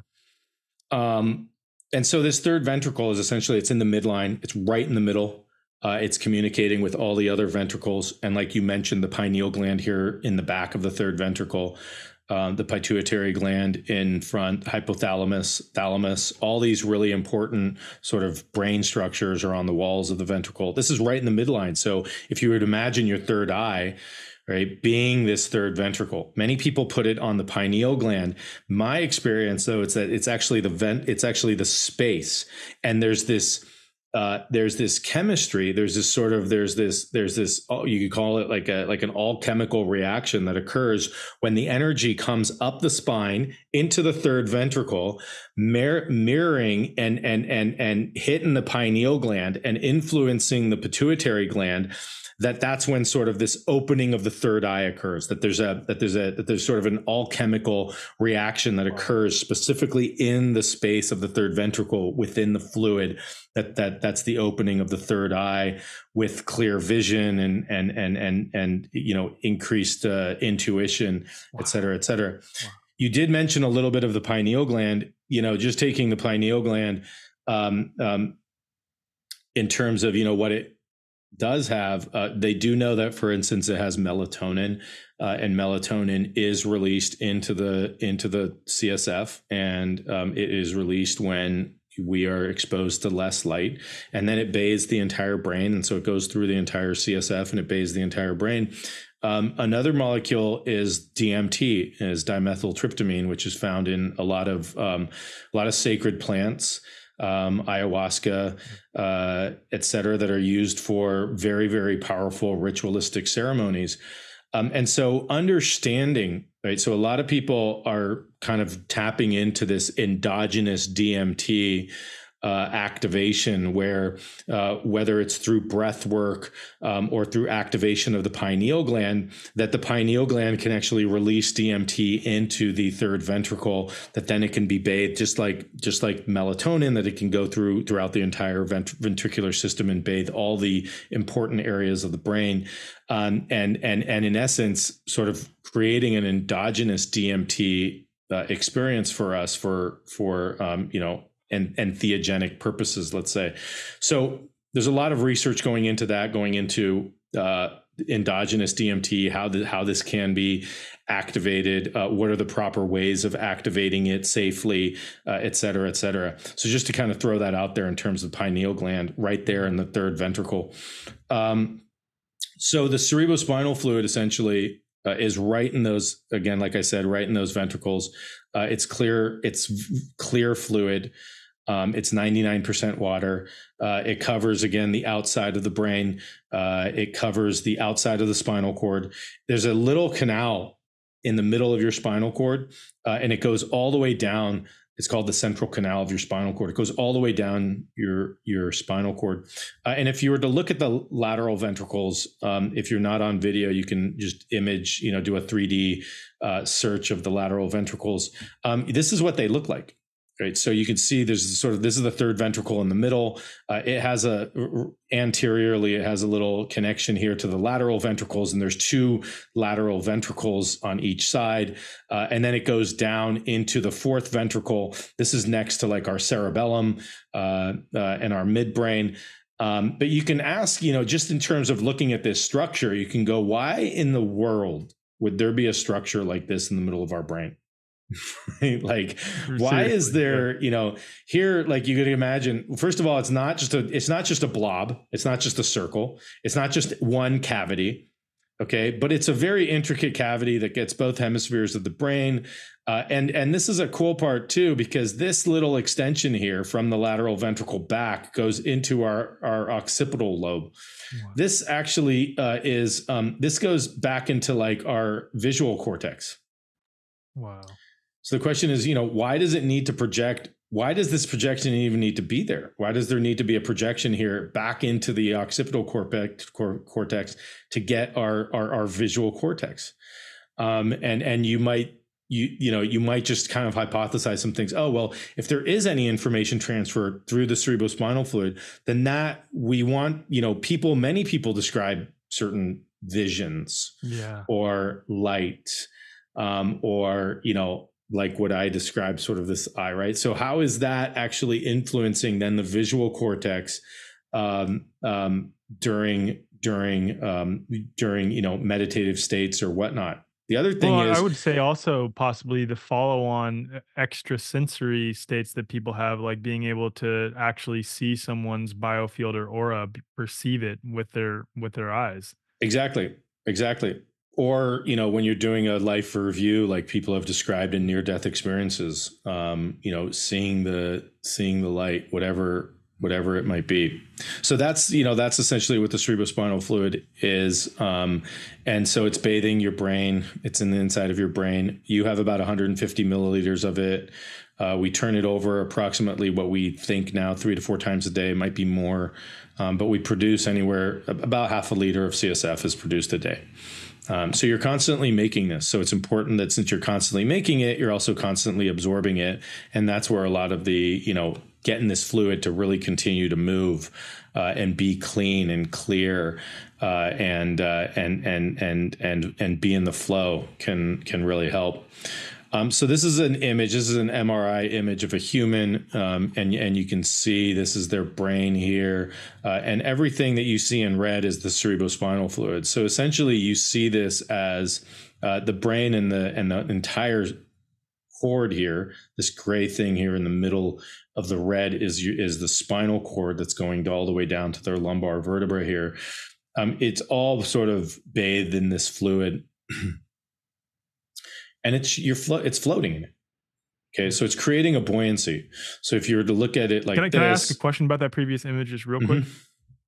Have you thought about the implications of there being a larger or a higher concentration of the CSF towards the bottom half, and specifically the bottom 2 chakras, bottom 3 really chakras? Yeah, as the as the resting place for the Kundalini. Yeah, that's immediately what I saw when I looked at as the bath, like, as wow, the lake. That makes total sense. Yep. As the lake, as the sacred, and when you look at this bone, this bone here is called the sacrum. When you look at the sacrum, why is it called the sacrum? Sacred, sacrum, it comes from the Latin words, os sacrum, sacred bone. When you see so much fluid there, why, you ask the perfect question again, why does it, if it was just providing support for the spinal cord, why would it not end right here, right? A little sac ending right here, and then some tissue here, just anything supporting the nerves coming out or anything like that. But yet it keeps on going all the way down, and it goes to the, so is there, right? So then this begs the question then, is there something that's held? Is there some information, energy, whatever it might be, that's held in that area? That is important, that area is important for some sort of activation. that just like the Yogananda quote, right, that we focus on the spine and we bring this energy up, that we bring this energy up into the brain, in my perspective, into the third ventricle, that we activate the pineal gland, that with the pulsation of the fluid through our breath and this intentional visualization, that we can actually activate the pineal gland. We can activate the fluid with these fluctuations, these movements, et cetera, et cetera. But look how the brain and the spinal cord are this buoyant, it's sort of like a buoy in the middle of the ocean. Yeah. Wow. Right. So here, right. So the pink here is our brain and spinal cord. We have water in the middle and water on the outside. We call that cerebral spinal fluid. And this is a buoyant, this is a buoyant thing, right? So imagine, any practice that you do that's creating a little bit of rhythm in the brain, a little bit of rhythm in the spine and the brain, and like oscillating it. Well, I think of cymatics, like what happens when you like put certain tones and frequencies through water. It literally creates these beautiful geometric patterns. Exactly. And so imagine that now, the physical then is our brain and spinal cord, and it's all being informed by this water, by this fluid, by this column of fluid that is surrounding it. Wow. And so, so just to give you a perspective, for instance, in terms of like buoyancy, the brain can be anywhere between 1,200 to 1,500 grams. If you're holding it outside of the body. Inside the body, it's like 25 to 50 grams. So the relative weight of it is significantly decreased by the buoyancy of the fluid. So pretty neat, so you got 25 grams, bouncing up and down in this fluid. If you were to take that out, it'd be 1.5 kilos. So significant difference. And so this is where I go back to embryology, and I do recommend, people kind of look into embryology or contact me. I do have on YouTube, I did a program called Awakening Awareness, where we go into the embryology. Again, it's free. It's 24 sessions. We'll throw it in the show notes for people who are watching or listening. And, the reason is, again, there's this element that I believe in that has been apparent for me, in that the more I can visualize things, or the more that I can sort of understand things, the better I can help. It's sort of like there's a better relationship with the energy as we are in relationship. Let's say as there's guidance both from the energy and from myself, kind of we're working in unison in essence. So this is why I go into the embryology. It's important to understand where this fluid is coming from. The other point I go into this is because if you're going into a meditation on the cerebrospinal fluid, you may go back to your embryo. You may go back to a state that you don't recognize, that may be your embryologic state. It may actually even be the egg. It may actually be the egg, prior to being placed in the fallopian tube, prior to the sperm fertilizing it, for instance. So you've had people reflect back that that's what they've experienced by meditating on the cerebral spinal fluid? Yes. Wow. So through the fluid, all right, they're actually able, again, kind of this bridge, this medium, this conduit, that they can go back through development for themselves. And they can go back to any point in development, because the fluid, we'll get into embryologically, sort of anatomically, right, where it's coming from. If it does hold a memory, then the memory is in the fluid. It's just going to be in it. Okay. So if you look at this picture right here, so, this is the picture of a developing embryo. This is as it would be in the womb, let's say. And this black area here that you see, that's the only area of this developing. So this is all coming from the embryo itself, but this is the only part that's actually going to become us. Wow. Okay. So it's this area right here in the middle. And at first it's essentially, it's a glob of cells at first, and then it becomes a 2-layered sheet, and then it becomes a 3-layered sheet. So there's a time in your development where, we're all just 2-layered sheets of cells, like imagine like a 2-layered cake, right? Mm. Chocolate and vanilla or strawberry, whatever you want to call it. Okay. Only Right? if your parents were black and white, but Yeah, exactly. you're mixed. All right. So imagine like a 2-layered cake. Okay. And on top of this, so on the top you have fluid, and on the bottom you have fluid, and you are the 2-layered cake. But this is all that's coming from the embryo. So here's actually the amniotic fluid. So if you were to picture yourself in development as if you are laying on your belly, and on your backside is where the amniotic fluid would be. On the front side is actually where your yolk sac would be. And this actually gets taken into your belly. So imagine, right, like you're floating in fluid as a 2-layered sheet of cells with the amniotic fluid in back and the yolk sac in front. You bring in the yolk sac into your belly, and this amniotic fluid is on your backside. All this, and you're housed in the chorionic fluid, which is all here on the outside. Okay. So what happens is, so I was mentioning that sheet of cells, right? So here's the sheet of cells, and what happens is that sheet of cells undergoes it invaginates. It undergoes this sort of invagination, and then as the middle drops down, the sides come around and close on itself. So that fuses. Okay, what that does is it actually creates a tube, and this creates what we call the neural tube. And this is the process where you start to differentiate. So here's the amniotic fluid on the outside. Through the process of this invagination and creation of the neural tube, you actually start to differentiate the amniotic fluid from the outside to the cerebrospinal fluid from the inside. All right. So the cerebrospinal fluid comes from our amniotic fluid. So and I've said this before, from a homeopathic perspective, is there a vestige of your amniotic fluid in your cerebrospinal fluid? Wow. There absolutely is. All right. So that's the memory, right? That's the memory going all the way back to your amniotic fluid physiologically. Now you can do whatever you want with that, right? I'm just telling you what happens that's physiologically. incredible, though. The implications of that, again, my mind's sort of all over the place with this. It's funny you mentioned homeopathy, because throughout this entire time, I've been thinking about homeopathy as it pertains to this. Yes, very pertaining, very, very relevant. And so again, spot on, right? So you're thinking of, wow, okay, so my CSF right now was actually the amniotic fluid in my mother's womb. That's kind of neat. Okay. Wow. So this is a scanning electron microscope of a developing mouse. But what you can see here you can see the invagination occurring. You can see those folds coming up here.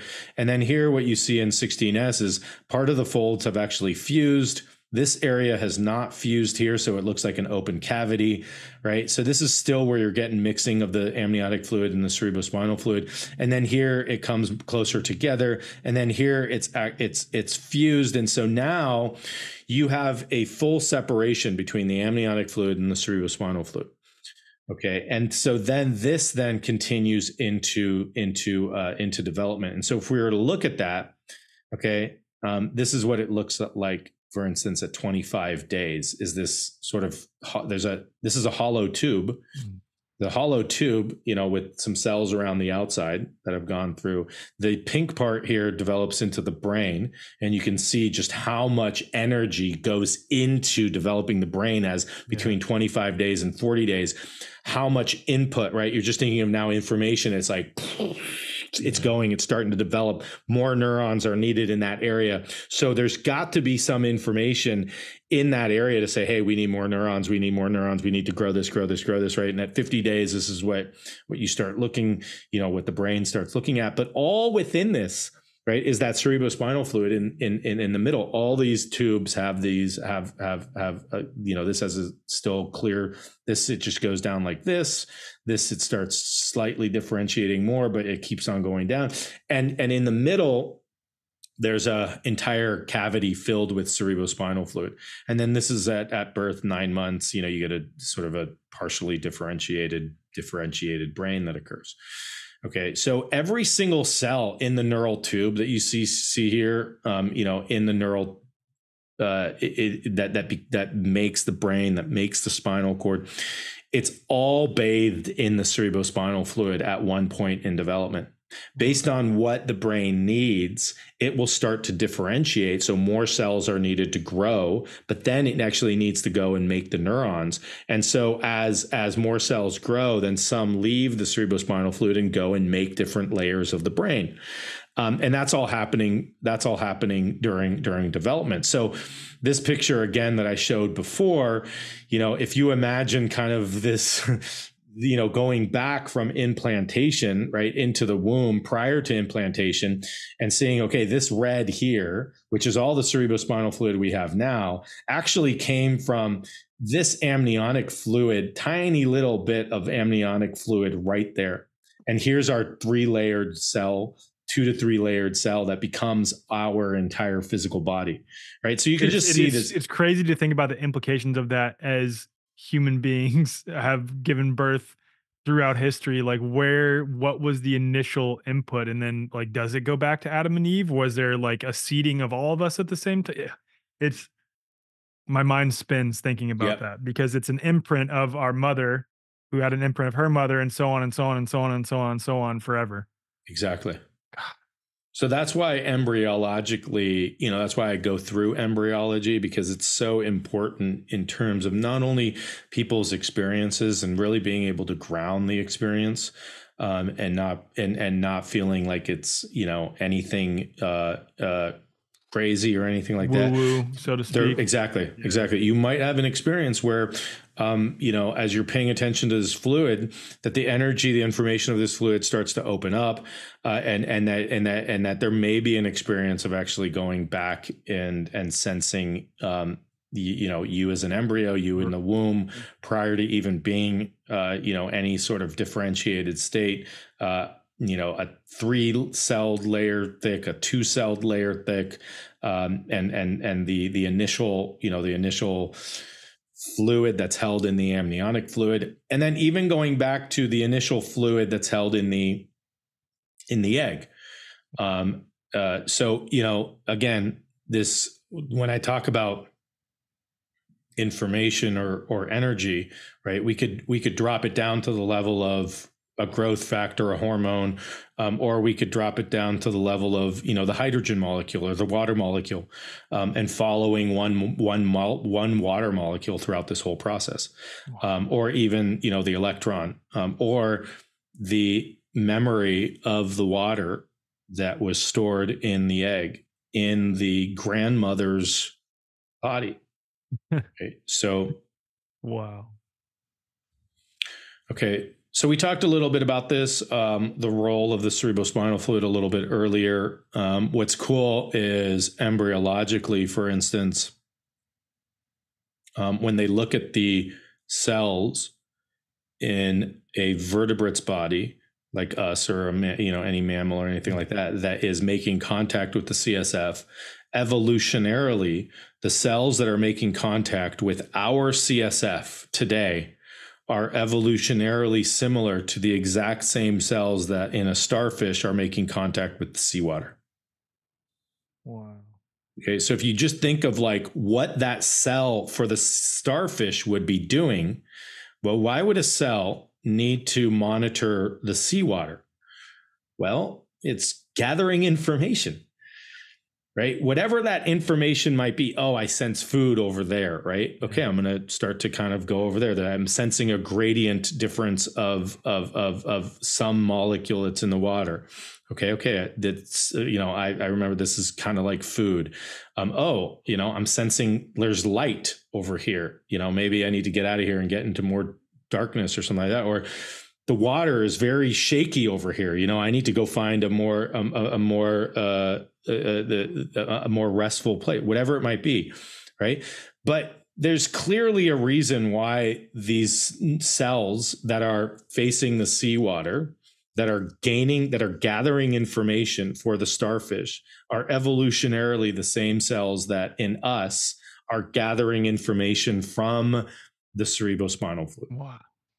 So that's why I say, even though it's not one molecule away from seawater, but essentially, seawater is our ancestral cerebrospinal fluid. Have you looked into Quinton marine plasma by chance? No. I'll send you some stuff related to it. Okay. It'll definitely pique your interest because of what you just said here related to seawater. Yeah, please do. Please do. Anything that kind of like, expands upon this. Upon this. Exactly. Yeah. So that's just interesting to kind of like evolutionarily, these cells are programmed to receive information from the external environment. This being seawater in the starfish, cerebrospinal fluid in a mammal like us. Right. So again, we talked about the cleansing of the brain. In 2013 was when the first studies were done. In 2019, they really saw this really profound effect. And that's when a lot of people said, our brain is really washed during sleep with cerebrospinal fluid. There were a number of Scientific American articles on it, et cetera, et cetera. And when you look at the roles of the cerebrospinal fluid, now we know that it transports nutrients, hormones, it regulates circadian rhythm, it regulates appetite, it provides guiding cues for cell migration, again, like we talked about. So the fluctuations of the CSF can actually guide cell migration. It instructs stem cells. It creates an ionic balance. Again, it eliminates waste. It supports and protects the central nervous system, and it creates this buoyancy and shock absorber for the brain. Well, what else can it do? And this is where we get into the more, hypothetical questions, which are fully, in my opinion, these are hypotheses that should be that need to be tested. That should be tested. Are those flower essences on the left? Yes. Wow.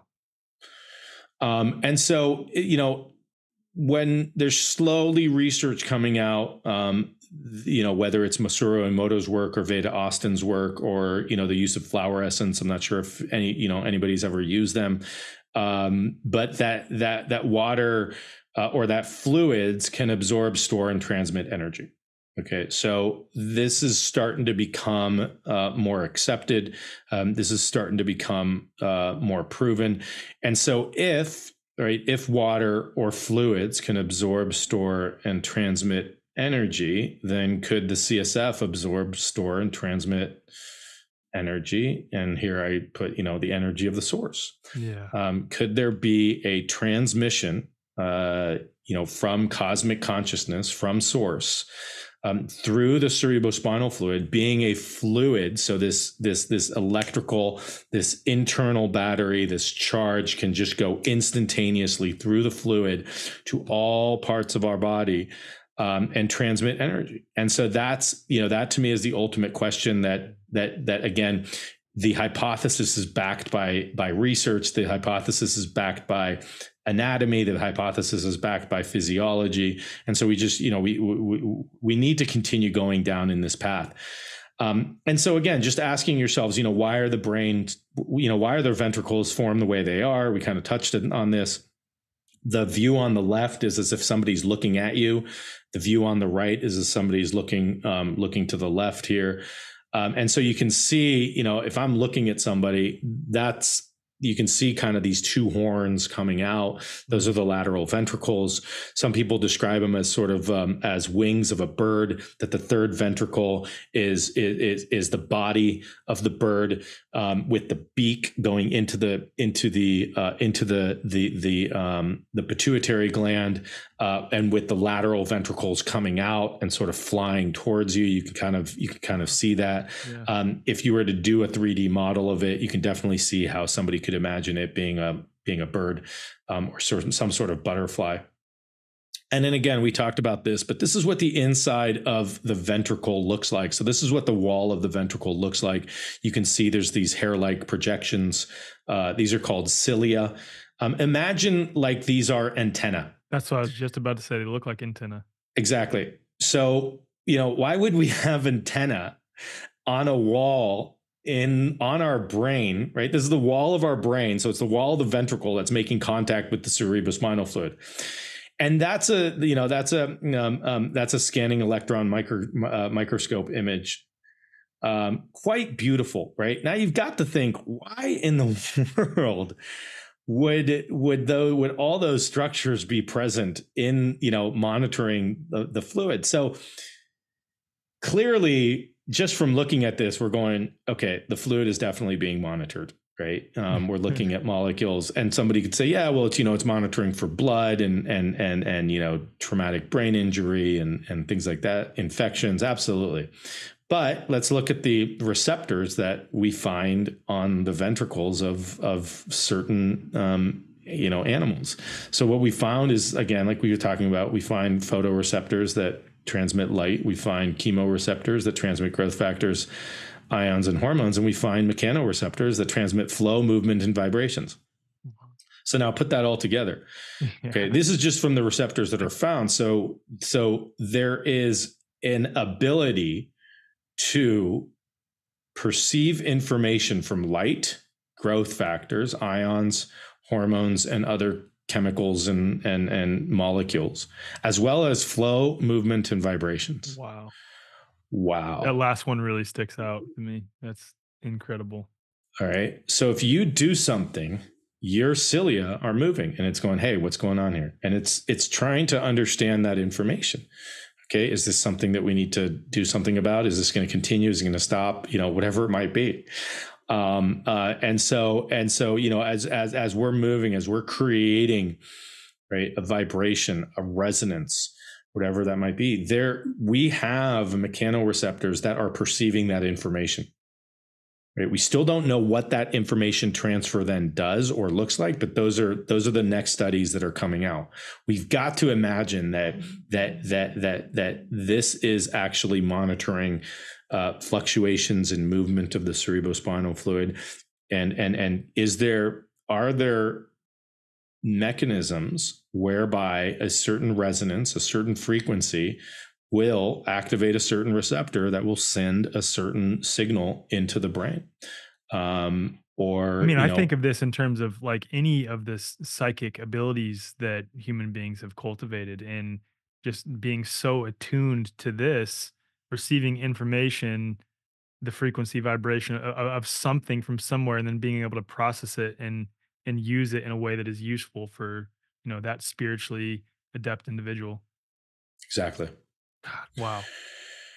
So again, here is the hypothesis essentially that that the cerebrospinal fluid, being a fluid, being 99% water, could actually be a vehicle for this transmission of information to the brain. That there's no synapses that are necessary, that you can get a fully synchronized transmission of information, that we can learn how to work with it, that we can learn how to activate it, that we can learn how to have a relationship with it. And that, in my opinion, it is a bridge to the unmanifest, to the infinite, to spirit, to cosmic consciousness, whatever you want to call it, whatever language or, reference you want to use. And so, where has the research gone? I think we've talked about this a little bit, but we're looking at how the cerebrospinal fluid moves. So many people have had the experience that there's a pulsatile nature to the cerebrospinal fluid. And now we've actually seen it in research. And this has only come out, 2013 and beyond in essence. So people have had these experiences prior, including myself, and have felt it, have palpated it, have had that authentic experience themselves. This is the real first time that we're seeing that, yes, this fluid is actually, is movement. It is very dynamic. There's movement with the heartbeat that we knew prior, but that other actually things that we could actually activate the movement of the cerebral spinal fluid. And here what you see is inspiration leads to cerebral spinal fluid flow towards the brain. Wow. And expiration leads to, from about the thoracic vertebra 4 on down, it actually leads to movement away from the brain. So when you inhale, you're bringing it up. When you exhale from like mid thoracic, you're pushing it down to the sacrum. So now, we can actively say, based on research, right, that your breath can actively modulate cerebrospinal fluid flow. This is pretty cool. Okay. And so imagine any like breathing exercise that you've done. Wim Hof now is talking about this in terms of when they take a big inhale in, he's bringing his cerebrospinal fluid, he's mentioning the cerebrospinal, bringing the cerebrospinal fluid up into your brain, bathing the entire brain, right? So imagine, right, that this fluid being this intermediary between the finite and the infinite. And there's a condensation of a less condensed energy form, sort of cosmic consciousness coming into body consciousness, right? Spirit consciousness into body consciousness. And by breathing, we can create a rhythm in the fluid, kind of like an undulating process in this fluid, right? That creates an oscillation. It brings vibration, some sort of energy frequency to the fluid, which can transmit this rhythm of light, the rhythm of the infinite, the rhythm of whatever is being transmitted. Is that a totally wacko hypothesis? Absolutely not. Absolutely not. And in fact, the people who are practicing this are sensing this. Now what we need to do is create things that can actually measure it. And that's what we're looking to do. And so we can get into a number of different ways that it moves, like we've talked about before, ultrasound, lights. So people are looking into ways of moving it. What's interesting from a water perspective is, again, the references of Yogananda and others to electricity, to an internal battery, to charging the internal battery. And, could the water of the cerebrospinal fluid actually be a major sort of internal battery, a major generator of that electricity, where people are having these experiences of, feels like an electrical bolt is going through me or coming out of my head. I'm having these visions, right, of these really bright lights, whatever it might be. Could there, real quick, this kind of plays into the possibility of some yogis report not having to sleep, and Tibetan Buddhists reporting not having to sleep, and then also the idea of breatharianism. Like, if this is truly an internal battery that is becoming its own power source, converting life force energy into nourishment for the body, that plays right into making breatharianism something that is real. Yep. Sorry to interrupt, but I had to get that out. I think all those, you're so spot on, that it's like, it's such, it's just so great, right? To get that. It's sort of like, again, it feels like, like a warm blanket being put on all this sort of, high tech science and stuff like that. Yeah. It's like, wait, this relates to this, and this relates to this, and this relates to this, and that actually makes sense from this perspective. And you're connecting all the dots, and that's exactly what we're doing for people who have had these experiences, and they're like, God, it's like they're scratching their heads or something like that. It's like, oh my goodness, this makes perfect sense. And the number of emails that I get in that realm is like, it's tremendous. And so that's why we want to try to really get this kind of out there, and people to have these experiences, but do them in a resourced perspective, right? Do them in a resourced way. That's why I did the Awakening Awareness program, because it's like, even before I tell anybody to do anything with the cerebrospinal fluid, it's like, look, there's got to be some sort of resourcing that you need to be aware of, that you need to have, that, regardless of what happens in a meditation, that you have a resource, that you have an anchor that you can go back to, that makes you feel safe, that is grounding for you, whatever that is. And there's an infinite number of resources that are out there. You just need to find the one that works for you. Mm-hmm. And then there's this exploration that, can occur. And in doing so, you can do it safely. without overstimulating your system, and keeping it in what I call, keeping it in your zone of tolerance, or expanding your zone of tolerance so much that you can hold anything. And that's really the key. Wow.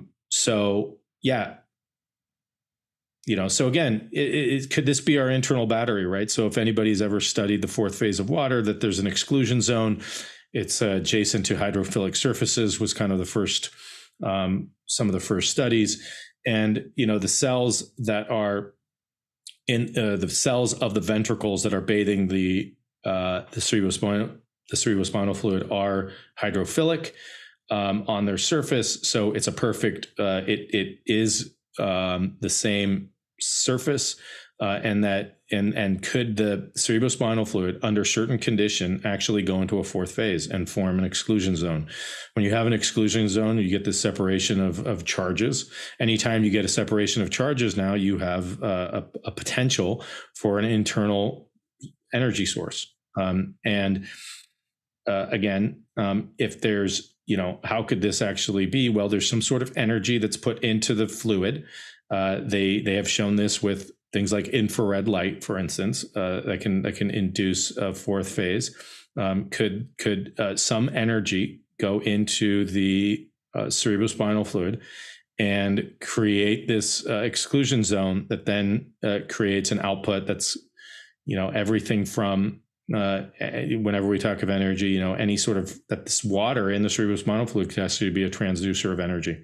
So you're looking at physiochemical energy, optical energy, electrical energy, mechanical energy, and radiant energy. Okay, so pretty powerful as a hypothesis, and essentially that this can generate an electrical system. It could even light a light bulb. And that's maybe why we get to these images, right, where we see these bright lights. Like the PIC people, they draw this. They have this sense of a bright light coming from within.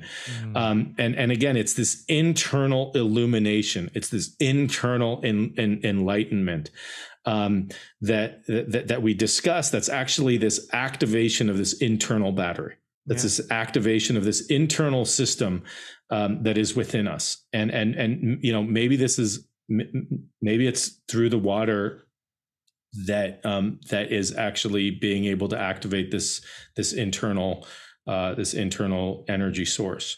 And so again, bringing it full circle. Could the cerebrospinal fluid be this bridge, be this conduit, be this fluid to transmit source cosmic consciousness, infinite potential, spirit, whatever it might be, that there's an energy transfer through the fluid, being a less differentiated medium, that has this ability to, through the fluid, instantaneously affect all major areas of our spine and brain, and then be instantaneously dispersed through our whole body. So we're getting a whole body synchronized, simultaneous experience of the source cosmic consciousness, and that it's not a one-way highway. It's not just a download, that there's a download and an upload, that this is constantly occurring, that there's a constant manifest on manifest, manifest on manifest, manifest on manifest that is occurring on a split second basis. And we are having a relationship with it, whether we want to or not, or whether we are aware of it or not. But that we could actually bring awareness to it and be in relationship with it, And that is, that to me is profound. Yeah. Beyond profound. By this whole episode, I've just had the biggest smile on my face, like I'm a kid in a candy shop. This is incredible. Incredible. Yeah. So, it is what it is, like I like to say. we can do what we each wish to do with it. There will be many more studies coming down the pipeline of what our cerebrospinal fluid is doing, and trying to understand it from a very subtle perspective. We've submitted a number of grants that just seem to be too out there, I guess, for some people to fund, which is okay. And again, if the practice was any practice, the practice is essentially to find find a resource, and that might take you a week. It might take you 5 years. It might take you 10 years. But in essence, do a practice that finds your resource. And then slowly, my whole goal is just bringing people's awareness to this fluid and opening up to it and seeing what it does for them. And that's it. There's nothing else besides that, right? It's sort of like you're just opening up to another dimension of pure anatomy and physical body, and just saying hello. Mm-hmm. And when you say hello in a resourced way, what happens? What do you notice? And if you are resourced, go with the flow. Go with the flow. I love that. That holds such a deep meaning now. Go with the flow, because it is really like this upward, downward flow occurring with the cerebral spinal fluid. Wow, wow, wow, wow. Oh, man. Mauro, this was one of my favorite episodes I've done in a while, and I don't say that lightly because I have some pretty incredible conversations with people. So, man, my wheels are just spinning and my heart feels on fire. It's like the heart mind coherence that I'm experiencing because of this conversation. It's the implications are incredible. And it's so cool that, again, you act as that perfect bridge between the metaphysical and esoteric things that are at play, and then also the hardcore analytical, scientific, academic side of things, and merge them together. And it really is amazing to see someone dabble so well in both of those worlds and bring them together to coalesce to explain all of this. And it makes total sense. It's like it's intuitive, and it makes sense logically too. It's incredible. Yeah, thanks. Yeah. So where can people find more of your work? I'll put it in the show notes, but it's always nice to have you share as well. I have a web page. It's holdingspace.com. The majority of things from this work are really done on Instagram at Dr. Zappaterra. Cool. Yeah. And then, whatever, people have emails, or, they can reach me through Instagram if they have questions or anything like that, or if they want to share their experience. I thought of doing a book, and then I realized that more information is being transferred over things like podcasts and YouTubes and stuff like that. And so what I'm trying to do is just trying to get more people to who have had experiences with the CSF, where I'm interviewing them and just asking them, what their experience was and where they're going from here. Great. Well, thank you for being on the tip of the spear for something truly incredible. It's fantastic. And this was such an awesome conversation. Great. Yeah. Thank you so much for inviting me, and great work and awesome stuff.